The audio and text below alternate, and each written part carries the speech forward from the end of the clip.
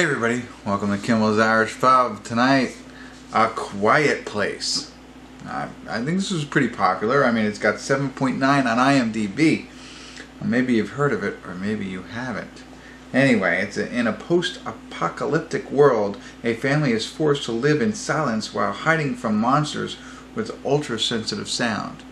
So, to further explain that, obviously this family, which it ended up, that's it. So there's Emily Blunt, John Krasinski, I want to read this girl's name, Millicent, Simmonds. So interesting, I'll talk about her in a second.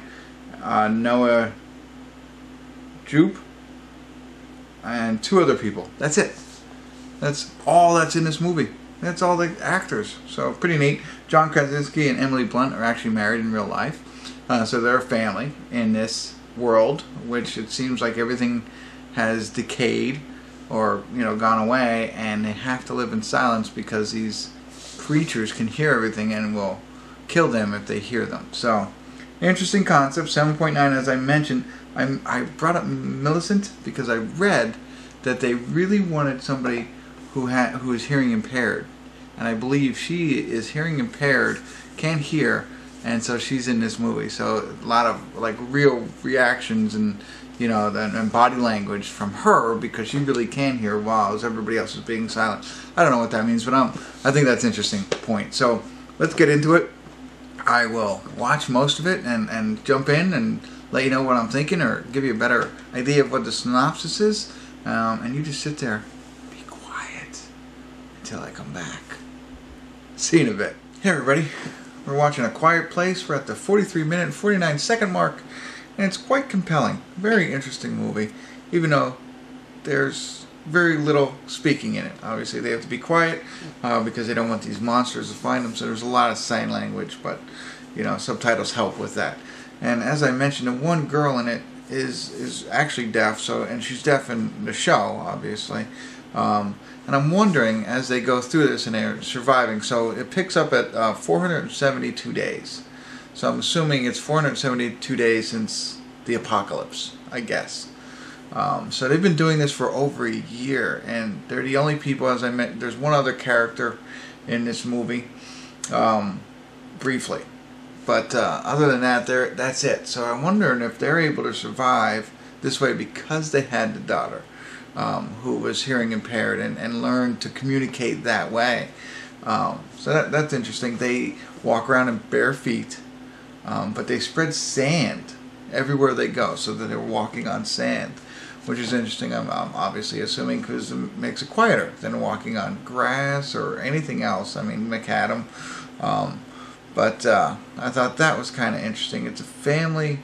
It's a family of 5, and she gets pregnant again too. It's like, wow, you guys are gonna have more kids in this post-apocalyptic world. Sorry about that. But anyway, they're also like he has like radios. Electricity works, so that's cool. So they have electricity. He has like a basement where he's like soldering and stuff like that. He's also trying to build a hearing aid for his daughter. And so he's constantly working on that. As he's working on that, there's things on the boards around, so you can kind of pick up on different things. One thing that I picked up on was 3 confirmed sightings. So I'm assuming that they have 3 confirmed sightings of these monsters that can only hear, but they're blind. That was another thing. They say they're blind, but they have very sensitive hearing. So I was like, okay, so they only have 3 confirmed sightings. And when they're walking around in town, I've seen 2 or 3 cars with New York license plates on them. So I think this all takes place close to New York, wherever, or in New York, probably. But it's interesting, if it's really only 3, how fast are these things? I mean, these people are the only people around. The monsters can't see, they can only hear. But yet, like, if they make a noise, they'll be there right away? I don't know. Well, maybe a flaw. I don't know. Maybe there's more than 3. This is all that they have said so far. But anyway, very good so far. It's more development now. There are some suspenseful jump. Did I scare you there? Jump sections for it. So I'm liking it. But I'll get back into it a little bit more. It's only an hour and 30 minutes.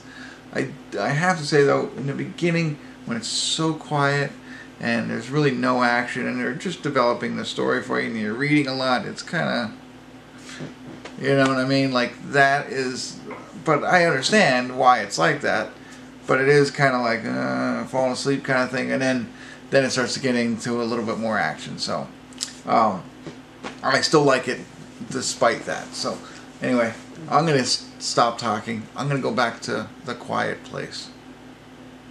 Stick around. Hey everybody, we're at the credits of A Quiet Place, and it was really good. Like I said in the beginning, because it was just so quiet and it's late at night, I was a little sleepy there.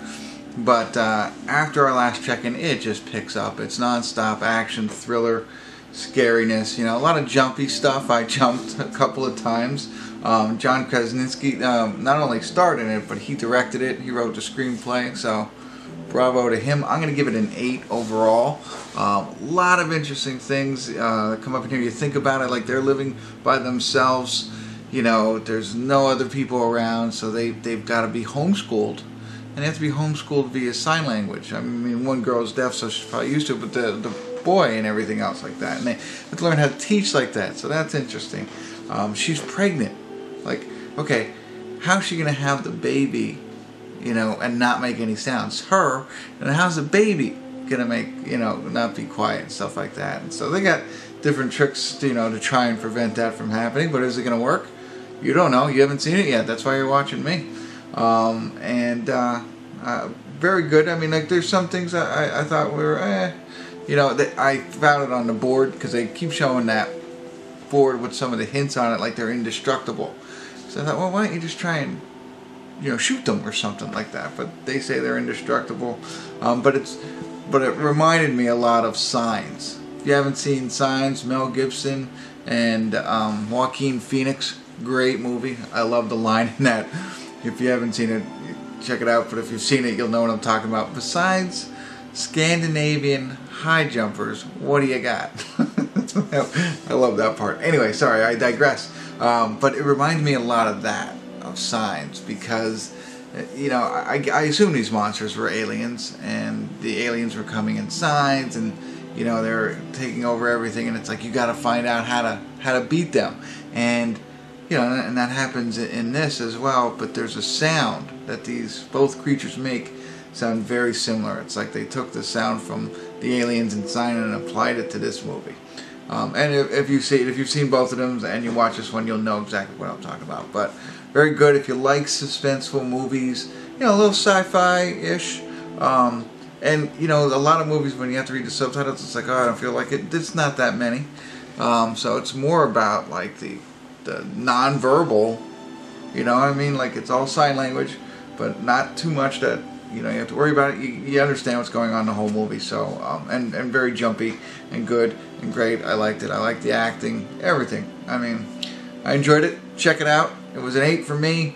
I think it's worth watching. If you do, let me know. I'd love to hear from you. Hit the like button. Throw me some comments. Subscribe to my channel. And thanks for tuning in. Kimmel's Irish Pub.